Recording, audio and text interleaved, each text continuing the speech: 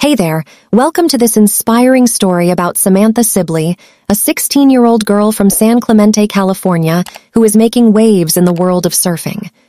When Samantha was just 9 years old, her dad, Jeff, was deployed to Iraq, leaving her mom, Maureen, to look after Samantha and her brother.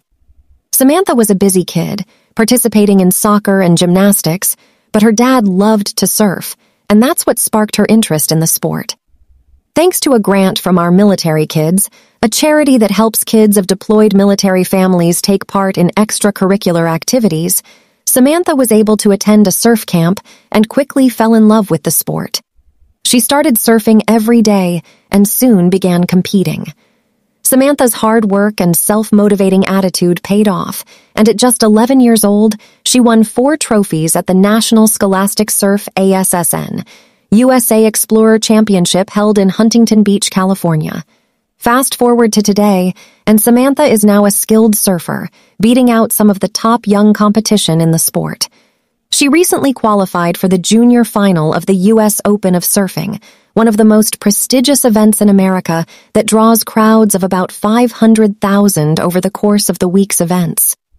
Samantha's success hasn't come without hard work and patience. She and her mom spend almost every day at the beach, and Samantha practices surfing for hours on end, often by herself. But her hard work has paid off, and she has her sights set on the 2020 Olympics in Tokyo, the first to feature the sport, as well as the World Surf League Women's Championship Tour.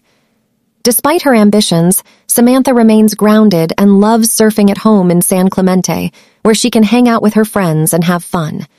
This inspiring story is a reminder that with hard work and determination, we can achieve our dreams, no matter our circumstances. So, what do you think about Samantha's story? Let us know in the comments below, and don't forget to like and subscribe for more inspiring stories. Thanks for watching.